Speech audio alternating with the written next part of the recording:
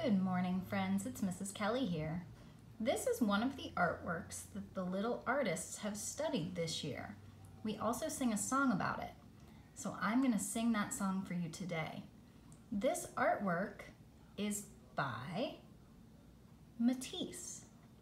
Matisse was a painter, and when he got older, he couldn't paint anymore. So he started cutting paper and gluing it down and making collages.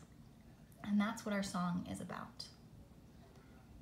Matisse was sick in bed one day. He got some scissors and started to play. He cut colorful papers apart and glued them down to make some collage art.